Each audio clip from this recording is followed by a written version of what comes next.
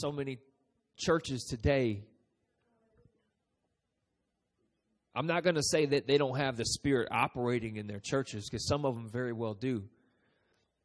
But giving God a certain amount of time to have His way and simply letting Him have His way is two different things. Many times when we come to service, this is our plan. And if God wants to show up, that's okay. There's no plan B. It's only plan A when we come together. It's what does God want to do? If God doesn't want to do anything, then we're not going to do anything. Amen? If God wants us to pray, then we're going to pray. If God wants to use more than one speaker, we're going to use more than one speaker.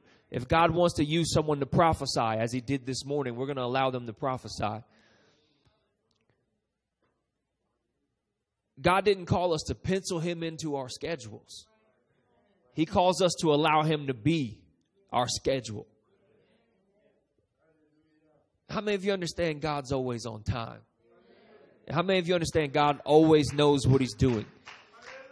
That's why when we come together to have service, we don't get together and read off a list and say, here's what we do. We sing this song here. After that second song, brother such and such comes up. Here's where we take offering. No. The reason why is because the Scripture never gives us a guideline to have service like that. So if Scripture didn't give us a guideline to have service like that, where did it come from?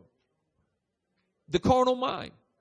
Because the carnal mind can read a verse and get a limited amount of knowledge from it. For example, 1 Corinthians 14, which tells us let everything be done decently and in order. And 1 Corinthians 14 gives us a whole detail of how to be in order according to the leading of the Spirit. 1 Corinthians 14 doesn't tell us, okay, write out your whole order of service and stick to this because this is the will of God. 1 Corinthians gives us an order of operating in the Spirit. Here's how prophecy should operate. Here's how tongues and interpretation should operate. Here's how teaching should operate. Whoever has a doctrine, let them teach. Amen? That's why when you come together, it's usually more than one speaker. Why? Because that's how it was in Scripture. So we do things differently around here. But it's not because there's no order. It's because we desire to let God have His way. From the minute we pray, to the songs we sing, to what we preach, we're seeking God constantly to have your way, God. Have your way in us today. Use whoever you want to use. The church isn't about just one person. The church is about the body edifying itself.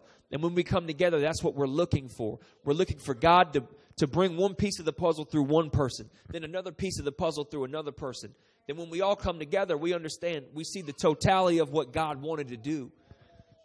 God doesn't just use one person all the time. That's why Jesus sent them out 2 by 2. Because God never intended just one person to have the glory. When it's more than one person coming together in union, in the unity of the Spirit, no one person gets credit. The only one that gets credit is the author. And that's God. And that's what church should be about, giving God the glory. Amen? So as we come together, as we've sought God already and we're seeking Him to continue to lead us, would you bind together with me one more time and just pray that whatever God wants to do, however He wants to say it, let's pray that God will speak to His people today. Hallelujah, Father. We come before you with thanksgiving. We come before you with praise. We thank you for your Spirit today, God. We lean not to our own understanding, God. We're not going to lean to my understanding of what I think church should be like, but I lean to your understanding, the leading of your Spirit, God, as we seek you, Father. For if you don't speak to us, we have no direction. If you don't lead us, there is no leading. If you don't give us a commandment, we have nothing to follow, God.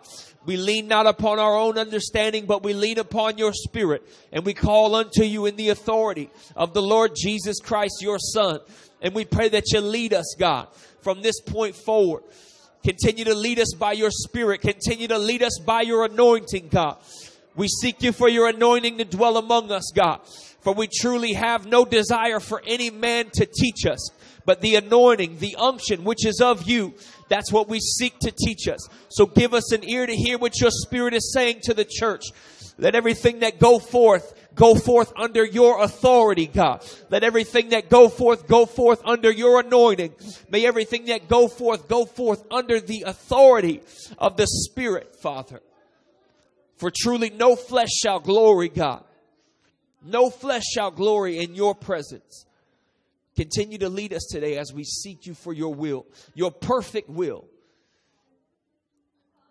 which is from above, God.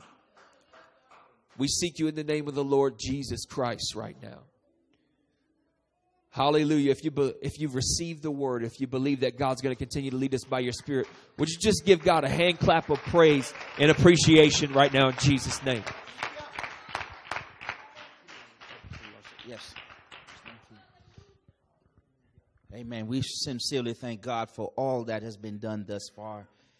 Truly grateful to be here in this body of believers today to receive and to seek after truth, that what he may have for us.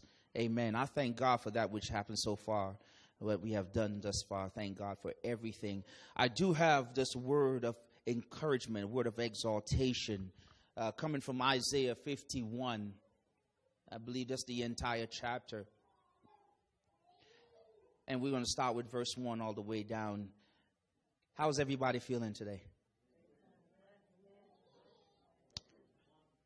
Amen. Amen. Despite of it all, you guys are still blessed. We are truly grateful. We are truly grateful for all the things that God has given unto us. He's given us the mind through Christ Jesus to have that walk, that we may come into the fullness and the stature or the measure of Jesus Christ our Lord. I'm truly grateful for that. I'm truly grateful to be around you guys one more time.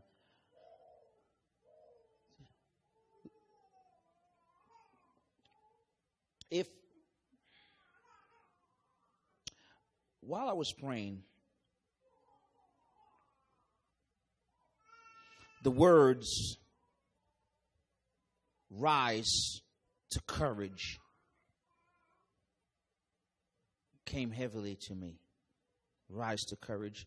And we sincerely thank God for the word that has come forth today. A few seconds before that, that was the words that came to my spirit. Rise to courage. Telling us to rise. No matter what may come. Rise. Here is the word of God through the prophet Isaiah. And these were the words. It says, "Hearken to me, ye that follow after righteousness." Listen to me. Ye that seek the Lord. I want you to look unto the rock whence ye are hewed or cut out, and to the hole of the pit whence ye are digged. He said, look to the rock. And we know, and everyone know now, that rock is Christ. And he also says, now look to the second. He said, look unto Abraham, your father, and unto Sarah that bare you. Speaking here to the nation of Israel. Just wanted to give context here. So he's encouraging them, telling them to pay attention to the rock. First, that's what he said in the first verse. Then he said, look unto Abraham, which is considered the father of the Hebrew. Look unto the mother of where you came from. He said, for I called him alone, Abraham. He called him alone and blessed him and increased him. He said, I want you to pay attention. Next verse. He said, for the Lord shall comfort Zion. He is going to comfort his people. He will comfort all her waste places.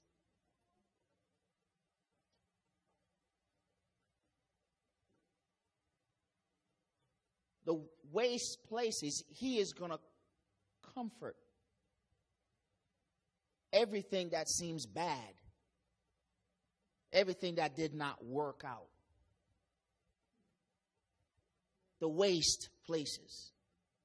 I'm going to comfort it. And he will make the wilderness, her dry areas or dry places, going to be like Eden. It's going to be, there you go, elder. It's going to be fruitful. And her desert place be like the garden of the Lord. Not only that, joy, remember that? Joy and gladness shall be found therein when we are connected.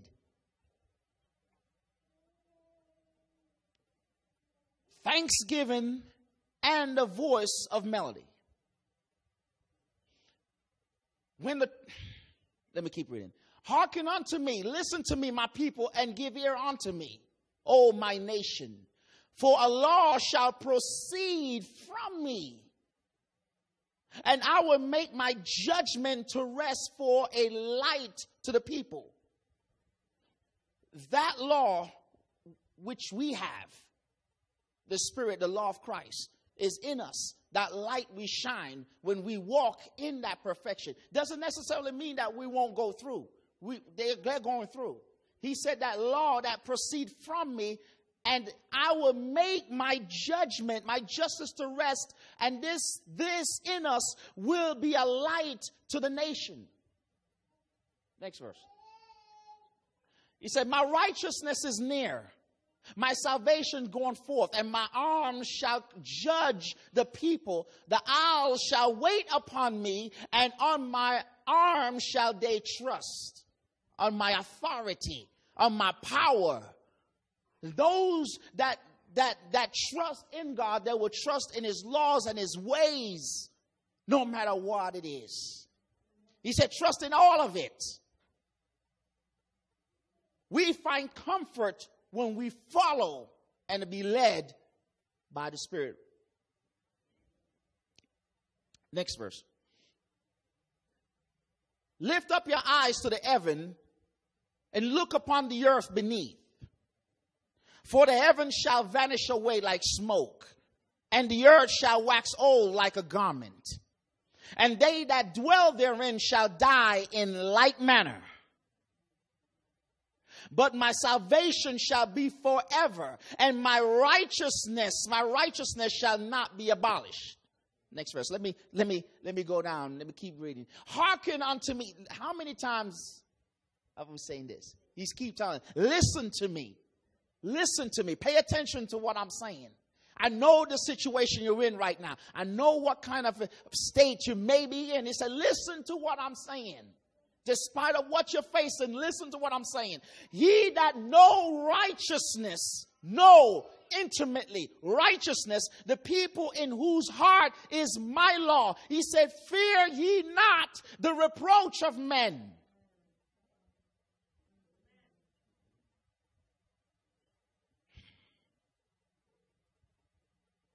Neither be ye afraid of their revilings or revelings. Why? For the moth shall eat them up like a garment. And the worm, he's telling us, like he tell the nation of Israel. I say, I know what kind of state you're in, but if you know righteousness, you know my law, you know where you come from, stay in the path of where I tell you to walk in. You might be going through, but if you have enough faith to abide in my righteousness, everything's going to be all right. Every single thing's going to be all right. And the worm shall eat them like a wool. But my righteousness shall be forever. And my salvation is going to be from generation to generation. Awake, awake, put on strength.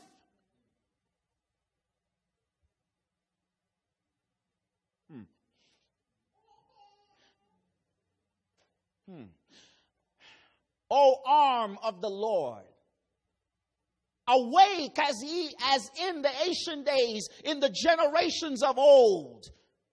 Art thou not it that had cut Rahab and wounded the dragon? Now he's reminding them their history, what I have worked in them. And sometimes he's telling us, be reminded of the things of past that what I've done through you. And remember the goodness and the grace and the righteousness that I've wrought through you before. Art thou not it which had dried the sea? Now God is telling them, aren't you the one that dried the sea? When the fact is, he's the one that actually did the work. So the nation of Israel walked on dry ground. He said, aren't you the one that actually see my work, walked on dry ground, crossed the Red Sea? You seen my manifestation. You see in the past. Why don't you go back and recollect some of the things that I've done before? Because if I could do that for you then I can do that for you and more now.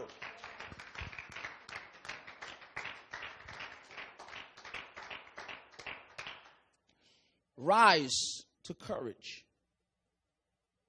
Let me read it again. Art thou not it which had dried the sea, the waters of the great deep, that had made the depths of the sea a way for the ransom to pass over? He did that for them. Next verse.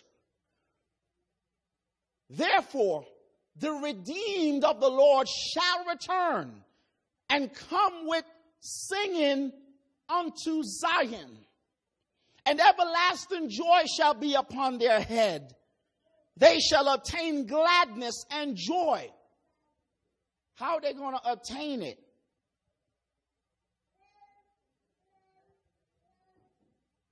As long, remember the word of the Lord Wednesday? Before we could get to gladness and joy, what we have to go through? Y'all remember? Before we can get here, we must go through. And if you suffer with Christ, that's what the Bible says, that we should also reign with Christ. But we must go through the process of testing where our faith and our allegiance lies. Before we can get, and you see, listen, they shall, it's once again, remember, I believe it was, I don't know, remember who said it, but shall is future tense. That means if we continue, we will obtain gladness and joy. As long as you stick with his word, we're going to obtain it. May not right now, but you stay focused. As was spoken, you remember Wednesday night, General said, weeping, when we read Psalms, it was 30? Weeping may endure for a night, and our night may not be a 12-hour zone. It could be for a while, but joy cometh in the morning. This gladness is something that we obtain once we have been redeemed. And what? Look at this. And sorrow and mourning shall what? Flee. Next verse. I, even I, am he that comforteth you. Who art thou, that thou shouldest be afraid of a man that shall die? What are you afraid of? Rise to courage. And of the Son of Man, which shall be made as grass.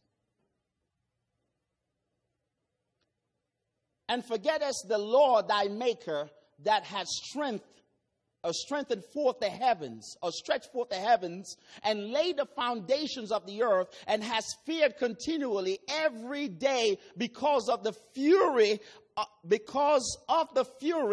the oppressors, and as if he were ready to destroy.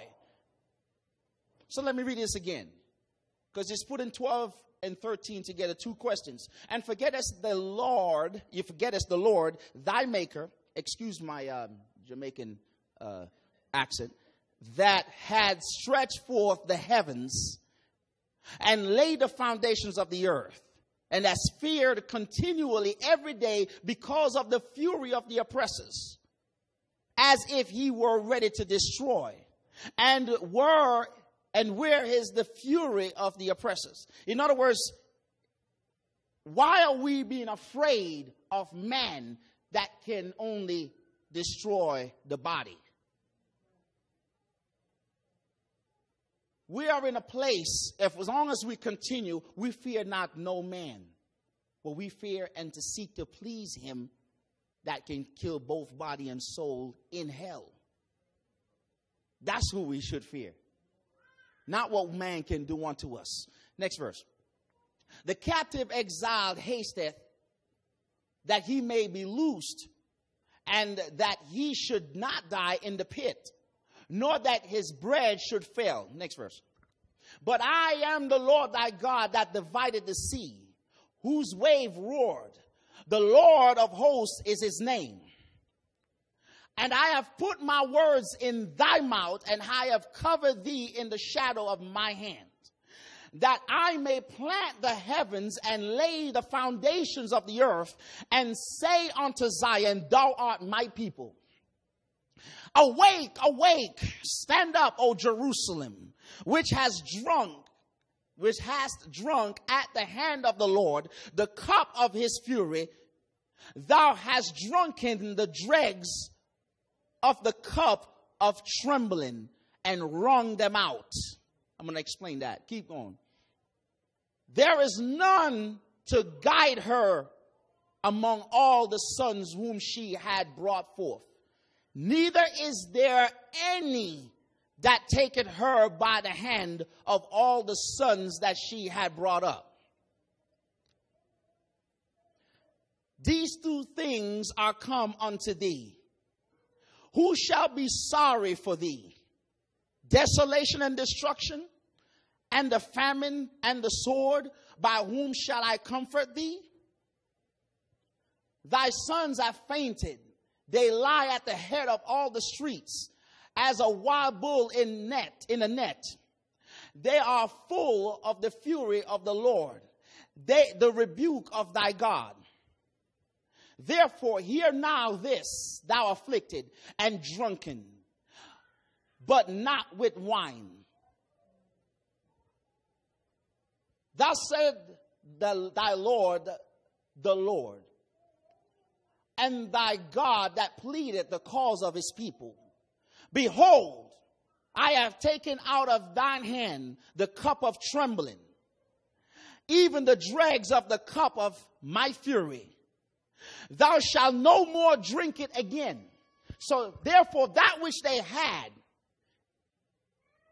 and destruction and stuff that will follow with few verses, he's saying, I'm going to take it away from you. Keep reading. Next verse. He said, but I will put it into the hand of them that afflict thee.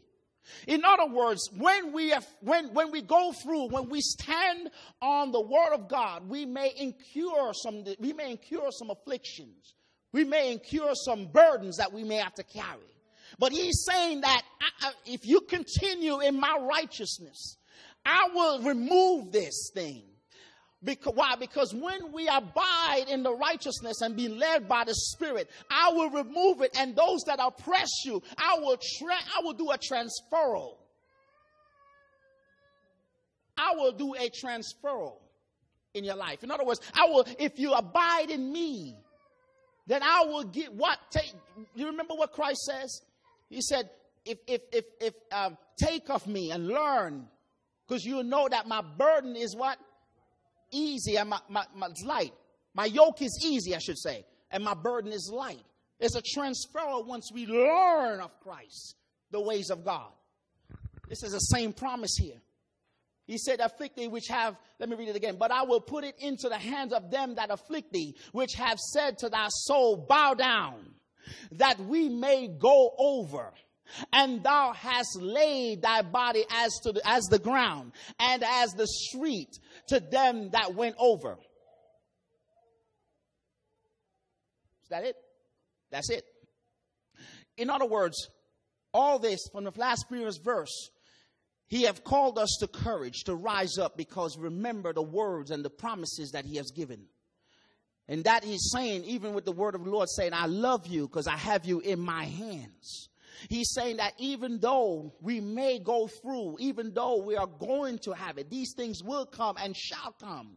But one thing should be always consistent, is that no matter how hard it gets, we stand firm on that word of God, knowing that there will be a transfer. Rise to that courage and stand on that, and being led no matter what, because after a while, them that cause us to bow down is going to be a transfer where they have to bow down. And we may happen to walk on top and tread upon every scorpion, everything in this world, because righteousness shall rise. Holiness will rise. There's a standard of righteousness that's going to be. As it is said before, it seemed like we're losing. It seemed like things are not working. Stay focused. Stay encouraged in God. Continue praying. Continue fasting. Continue seeking Him. Continue to walk in righteousness. And He will exalt us in due time. And that is the power that we have to trust in His word.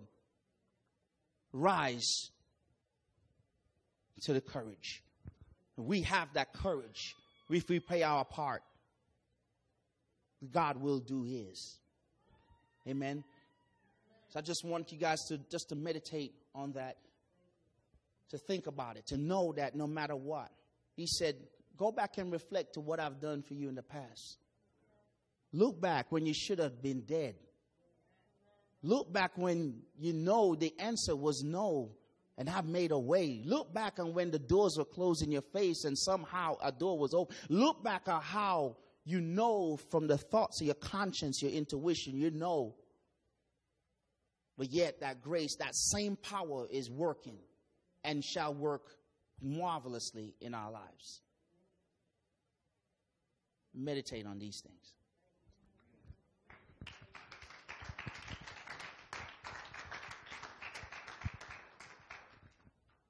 Amen. The verse that sticks out most there is, why do you fear a man that shall die?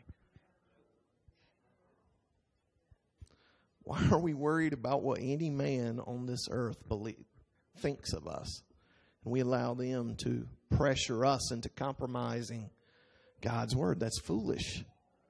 Why would I ever be afraid of a man that's going to die? Versus a God who cannot die.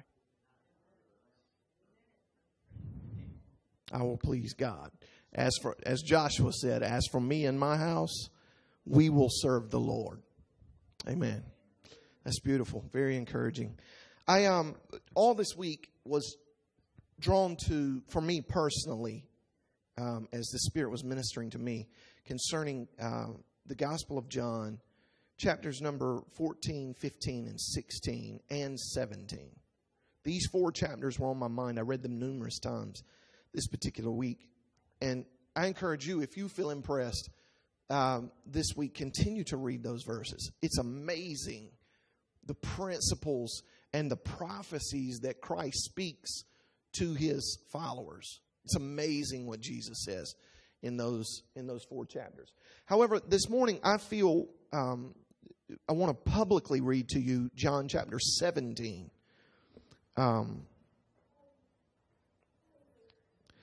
For years, I would read John 17 and never could enjoy it. And the reason why is because I had an incorrect understanding of who Christ was. And what I believed about Christ just didn't line up with John 17. So the only time I read it is when I was in a Godhead discussion with someone who opposed my view and they brought it up. But this week I sat down and I began to read this now that the Spirit of truth has led me to truly understand who Christ is. I began to read that this week and was so blessed by the words of Christ in John 17. And I want to share that blessing with you this morning. John chapter number 17, verse number 1. After Jesus has been teaching His disciples just tremendous commandments, prophecies, revelations, mysteries in 14, 15, and 16. After Jesus spake those words, he lifted up his eyes to heaven and said, he's praying. Jesus is praying. Who's he praying to? His Father. And he says, Father, the hour is come. Glorify thy Son. Not thyself. Glorify thy Son, that thy Son also may glorify thee. In other words, because of what you're going to allow to happen to me, my death, my burial, my resurrection is going to glorify you. As thou hast given him, he's speaking of himself in third person here, as thou hast given him power over all flesh. So God gave Christ all power, or power over all flesh. Matthew 28 says, gave him all power. And Jesus is referring to that now. As thou hast given him, Christ, power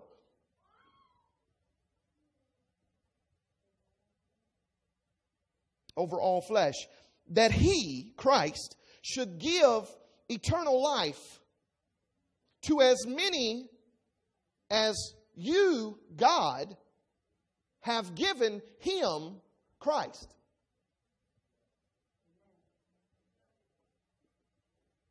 God gave, stay on that verse. God gave Christ power over all flesh, that Christ should give eternal life to as many as God has given to Christ. He explains this in detail later down. Now, this is his prayer. This is God and Christ communicating. Christ praying to his God. As he says 3 chapters later, I'm ascending to my God and my Father's, what he told Mary. I'm ascending to my God and my Father. Now he's praying to his God and his Father in chapter 17. And this is eternal life, Christ prays, that they might know you. Listen, we read in this King James English, thee. Thee means nothing to us. We don't speak like this. You don't run around saying, thee, go to the grocery store. Thou. I can't even get the right forms right. I don't speak this. This is not, listen, there's British English, and then there's American English. And then somewhere over here hanging off the side is Southern American English. So this is British English. And not only is this British English, this is 16th century British English. So when we read 16th century British English, it doesn't mean as much to us. But if you read in American English, if you read, and this is eternal life, that they might know you, Christ, speaking to God as not me, but you. That's a completely different dynamic. That they may know you, and Christ calls his Father the only true God. And now he speaks of himself in third person again, which was very common for royalty to do. And Jesus Christ, whom you have sent. It's amazing, isn't it? A lot of people don't like it because it contradicts what they believe, but it's in there. It's the word. Verse 4. I have glorified thee on the earth. I glorified you while I was here. I have finished the work which you gave me to do. And now, O Father, glorify thou me. You glorify me with thine own self, that we both be glorified together with the glory which I had with you before the world was. Christ is praying, and he is referring to the Logos. As John starts out the gospel, he starts out, in the beginning was the Word, Logos, the thought, the plan of God. The Word The Logos became flesh. So the plan became flesh. Christ, as Peter said, was foreordained before the foundation of the world, but was manifest in these last times. So Christ is saying, knowing that he was the plan of God to reconcile humanity, praise, Father, glorify me and glorify yourself with the glory which I had with thee in the plan, the Logos, before the world was. In other words, God knew before Adam and Eve sinned in the garden that he would have to send Christ to reconcile every sinner back unto himself. So before the world was ever created, God knew he would need a Savior. He would need a man to die for the sins of all the world. That's the glory Christ is speaking of in this verse. Verse 6, I have manifested thy name unto, listen, that name is authority, right?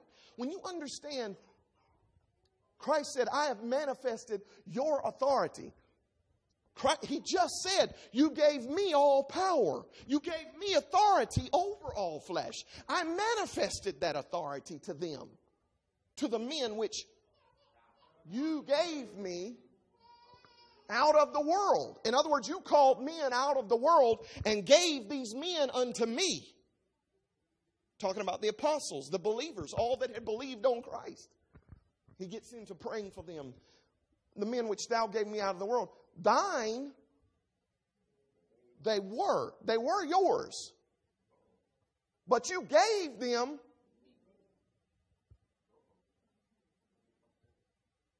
and they have kept thy word.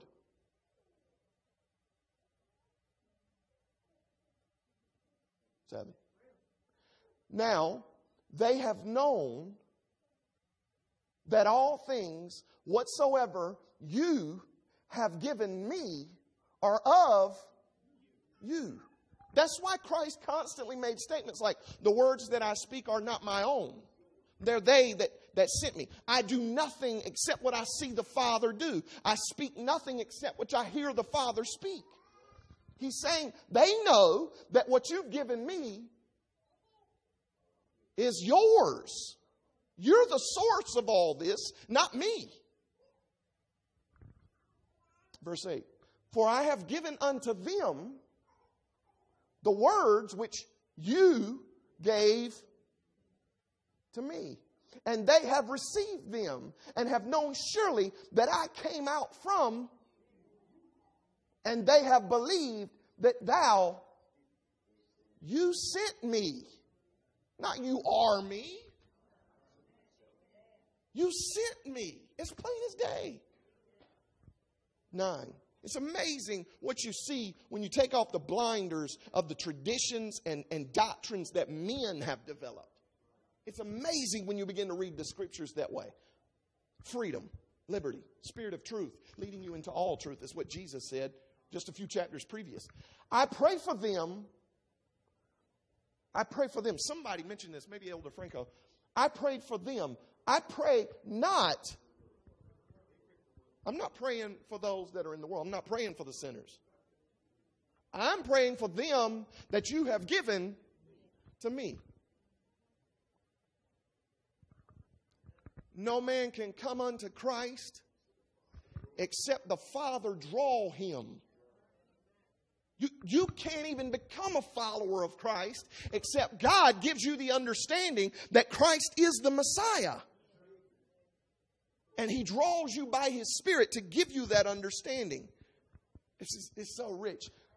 I pray for them. I pray not for the world, but for them which you have given me. For they are yours. Like, I'm just borrowing them for a little while. You're letting me borrow these people for a little while. And Christ is going to borrow us until the 1,000 years of his reign on the earth are over. And then he will turn everything back over to God. And Revelation 1 says that Christ has made us kings and priests unto God.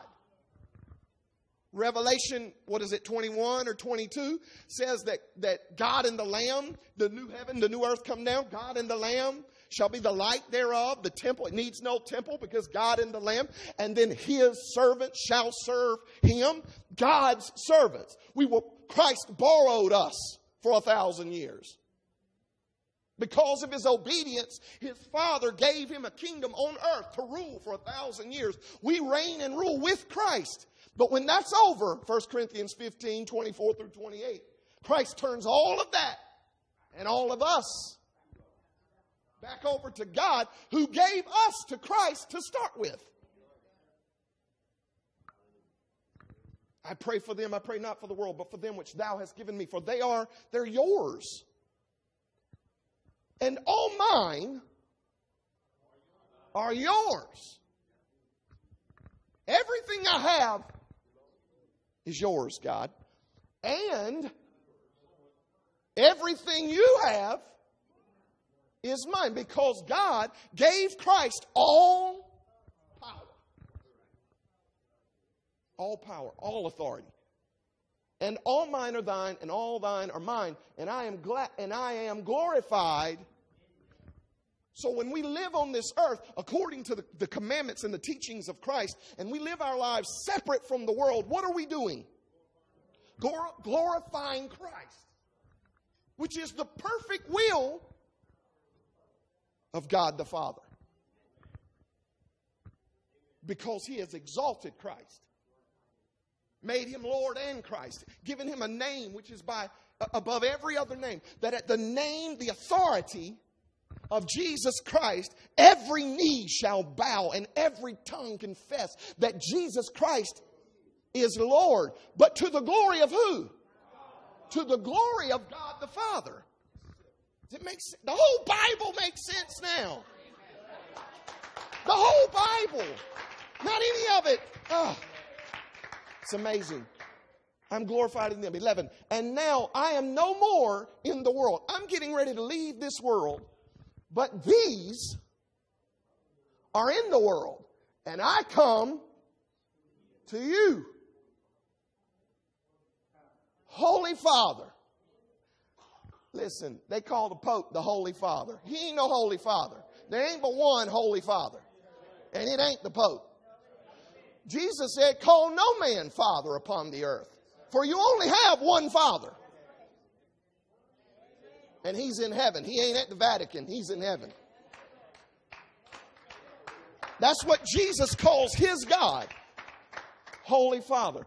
Keep them, these that I'm leaving behind in the world, keep them through thine own authority, those whom you have given me, that they may be one. How? Just like God and Christ are one, me and you are supposed to be one. That's what he's praying for in his prayer, is that there be unity among followers of Christ. That there be no divisions. And people that say that God is Christ. Christ is God robed in flesh. They're one in that way. That's impossible. Because Jesus said that you and I are supposed to be one, just like him and God are one. That means if Jesus is a literal incarnation of God, that means I've got to be a literal incarnation of Leroy Waldron. But I'm supposed to be one just like God and Christ are one. Which means Christ was in unity. Not that he is God, but he is in unity with God. And I'm supposed to be in unity with you, just like God was in unity with Christ, and vice versa. Even as we are. He says it again in a few verses down. While I was with them in the world, I kept them in thy authority. Those that you gave me, I have kept, and none of them is lost but the son of perdition, Judas. That the scripture, and the reason he was lost is because it was already prophesied that he would be lost. The scripture, that the scripture might be fulfilled. And now come I to thee, and these to you, and these things I speak in the world, that they might have my joy fulfilled in themselves. It's beautiful. I have given them whose word? God's word.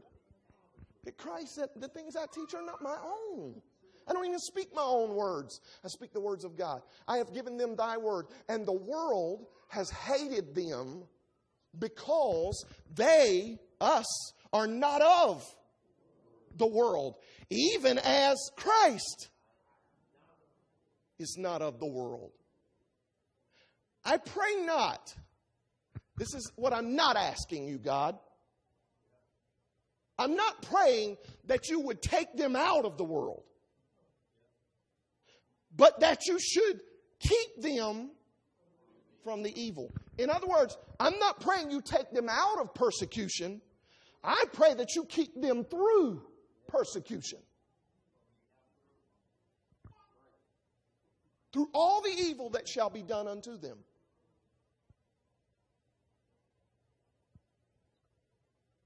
They are not of the world, even as I am not of the world. So people are saying, well, Jesus was not of the world because he was some pre-existent God. But he's saying, I'm not of the world in the same way that you're not of the world. I'm not of the world because I was some pre-existent God. I'm not of the world because I'm set apart. I'm a man just like Christ was, who was set apart to keep the commandments of God. Sanctify them, wash them, purge them, make them holy, make them righteous. Sanctify them through your truth. Your word is truth. And what was Christ speaking the whole time? The word of God.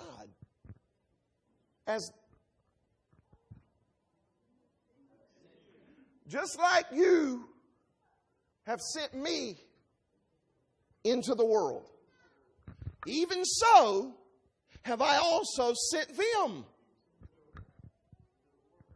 Now, people who are believing that Christ put on a suit of flesh, or God put on a suit of flesh and dwelt among us, which the scripture never says, never robed himself in flesh. It's not in there anywhere. But people who believe that have a problem with this verse, because Jesus said, just like you sent me, I'm sending them. So if God put on flesh and came himself, that means that God also had to literally put us on. And now it's not you who's walking around, it's God who's walking around in your body.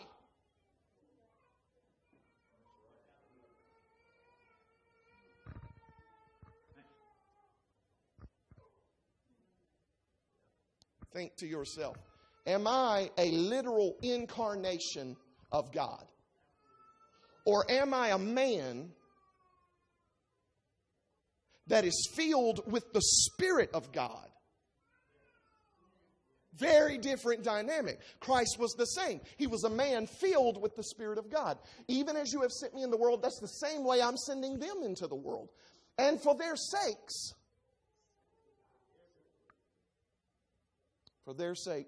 I sanctify myself. I'm getting myself right. I'm making sure everything is right with myself for their benefit. Why did Christ need to be sanctified? To teach us how to sanctify ourselves. To be the perfect example of what true sanctification, true holiness, true righteousness really is. For their sakes I sanctify myself, that they also might be sanctified through the truth. neither pray I for these alone. In other words, I'm not just praying for those that believe on me now. I'm praying for those who are going to believe on me because these preach the word. So I'm not praying for just the 12. I'm not praying for just the 70. I'm not praying for just those in Israel that believe on me right now. I'm praying for them also which shall believe on me through the original's disciples' words.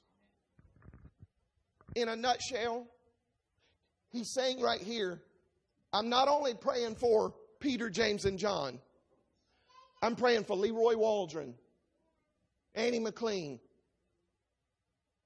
Valdo.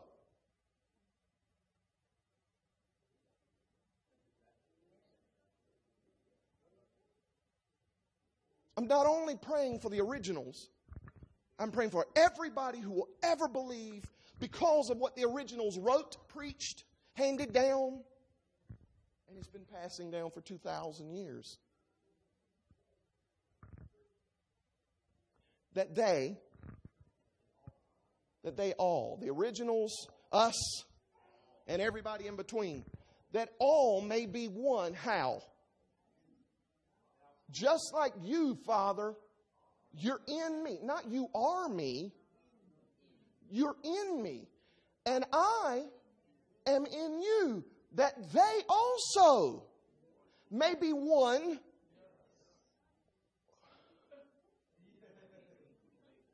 Last time I checked, us is plural.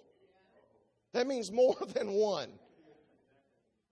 That they may be one in us. That the world may believe that you have sent me. And the glory which thou gavest me, I gave, passed it on. Get to the end of John 22 and he starts sending the disciples out. Even as my Father hath sent me, so send I you. It's beautiful. The same authority. I don't have time to get into that. That they may be one. How? We are one. It's crazy. So we're supposed to be unified in the same way that Christ was unified with God.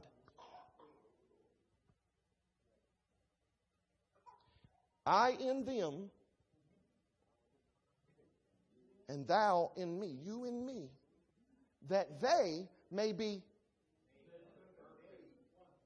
See, everybody has a problem with the P word. Scared to death. Ain't nobody perfect. No, you're perfect. You're not perfect. And you're trying to justify your own sins by saying nobody can be perfect. But Jesus told us plainly you can be perfect and without sin. When I say perfect, I don't mean people say, well, I'm not perfect. I forget my keys and I have car wrecks and I do this and I. That's not. Perfect is holy, righteous, without sin. That means I'm never committing adultery. I might forget my keys, not know where I put them. But I'm not committing adultery, fornication, lust, greed, pride, all of these things. That they may be perfect in one, that they all may be one. We will never be literally one. Like, I'm not going to rub up against him so much that eventually we're one physical body. That's never going to happen. But we will become one in mind, in unity. That's what Paul taught the Corinthians. I pray that you all be of the same mind and same judgment, all speaking the same thing. One in unity. And that's how Christ was one with God. That they may be made perfect in one, and that the world may know that you have sent me, and you have loved them as you have loved. Now, when you read that statement, and then you start thinking about how that Paul doesn't refer to Jesus as our Father. He refers to Jesus as our brother.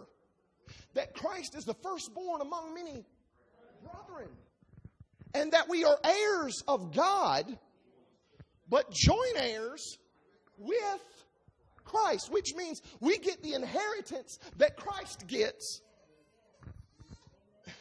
That's why he tells Mary in chapter 20, verse 17, my God and your God, my Father and your Father.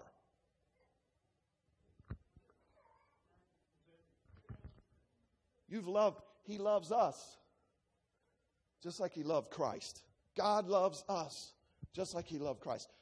For God so loved the world that he gave his only begotten Son. And then he tells us in the same book that if you believe on the only begotten Son, the same that believe on him, to them gave Christ power that we may become the sons of God. So Christ is the only begotten Son, but we are adopted sons, whereby we cry, Abba, Father, because of the spirit of adoption. Thou hast loved, you've loved them just like you've loved me. Beautiful. Father, I will that they also, whom you have given me, be with me where I am, that they may behold my glory, which you have given me, for you loved me before the foundation of the world. God loved Christ before Christ was ever even manifested. Let this blow your mind. All those scriptures, Colossians, Ephesians, that talk about the world was made by Christ. People think that means Christ made the world. That means God made the world, but he did it thinking of Christ. He created the whole world knowing that Adam and Eve would fall into sin, knowing everything that would happen all throughout the rest of our existence. God already knew it. And he created everything with Christ in mind, saying, I'm creating all of this because there's coming a point that I'm going to give this entire world and everything that's in it to Christ. And Christ shall rule and reign and have dominion.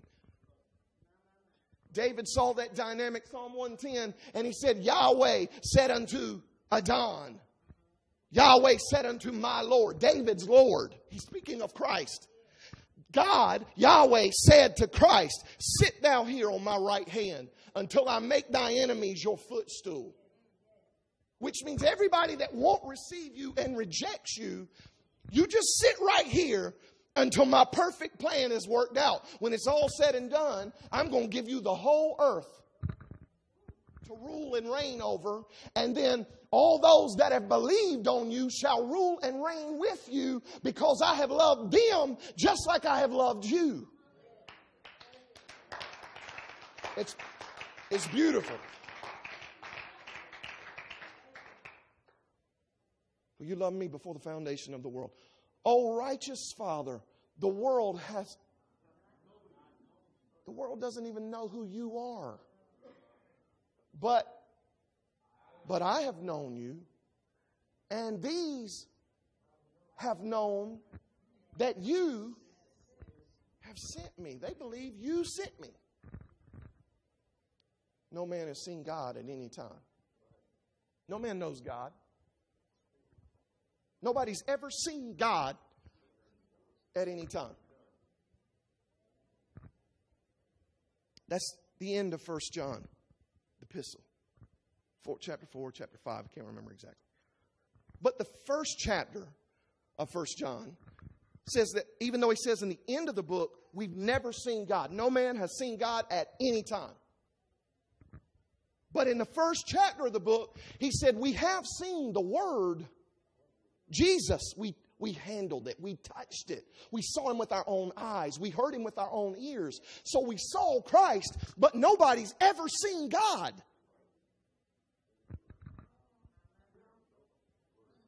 So how is that possible if Christ was God?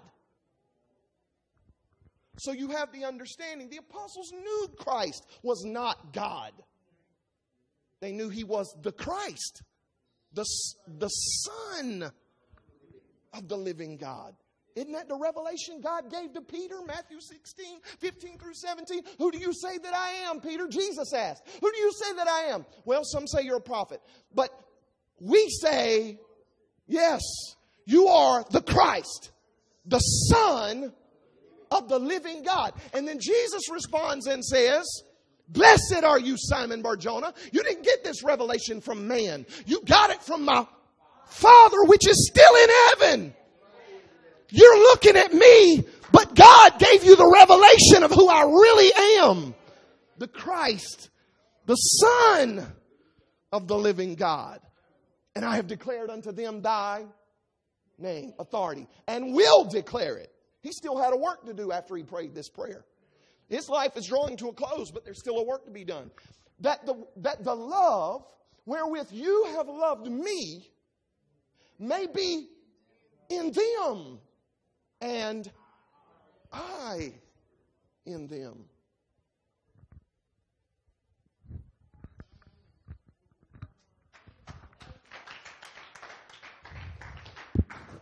I pray, stand with me. I pray that blesses you as it does me. And I get mad at times because for years I was robbed of such beautiful passages of John 17 and could not receive the full benefit of what Christ is saying in such passages. That right there, that's it. God sent Christ to reconcile us unto himself. It's beautiful. Let's lift our hands and let's thank him for what we've heard this morning. Thank you for your word that empowers us. We thank you, Father, for taking the blinders off of our eyes, the traditions of men that you have stripped away from us. We thank you, Father. From the depths of our spirit do we thank you for deliverance. And that your Spirit of truth has led us into all truth and continues to lead us into all truth. And we will pursue your truth. And we pray, as Christ prayed for us, that we continue to be sanctified through your word. For your word, Heavenly Father, your word, Holy Father, your word is truth. Sanctify these this morning by truth. And let your love that was manifest in Christ be manifest in us also. And we pray these things in the name, in the authority of our Lord Jesus Christ, the authority which you yourself gave unto him, that he has given unto us, that we may approach you, Heavenly Father. Thank you, Lord. Thank you for your perfect plan to reconcile us unto yourself because of your great love wherewith you have loved us. We give you praise. Come on, let's praise him right now for the next few minutes. Just from the depths of your heart, in sincerity. Let's thank God for what he's done unto us through Christ Jesus our Lord. Hallelujah. When one verse may seem to contradict what you believe, just one verse, it's probably due to a lack of understanding. But when whole chapters contradict what you believe, you need to go back and rethink your doctrine. Amen. When you read entire portions of Scripture that don't fit your theology, you need to conform your theology to the Scriptures. Amen. And let's not do it the other way around. So much. I thank God for what was spoken, for the encouragement through Elder Peart today. Amen. Thank God for all the word that he spoke. I thank God. John chapter 17. Me and Bishop were speaking the other day. That whole chapter has been on my spirit as of late. I knew it was only a matter of time before somebody went through it. How refreshing is it just to know the plan of God, to see the plan of God from beginning to end, how God is utilizing Christ. It's the will of God that we understand his plan. Jesus told us we're his friend. He said, servants knoweth not what the master doeth. If you don't understand what the master's doing, you're not his friend. It's the will of God that you understand the plan, the blueprints, what God's purpose is from beginning to end. And it's all about Jesus, saints. From beginning to end, it's all about Jesus. The firstborn of every creature, amen. The key ingredient to our salvation, the Lord Jesus Christ. I thank God for his. How many of you feel refreshed today? How many of you feel blessed today? That's how we should feel. Hallelujah. It brings joy to my spirit to know that God loves us enough not to leave us without understanding, not to leave us without truth. We can get it if we want it. Amen? His sheep hear his voice, and I most certainly want to be one of his sheep.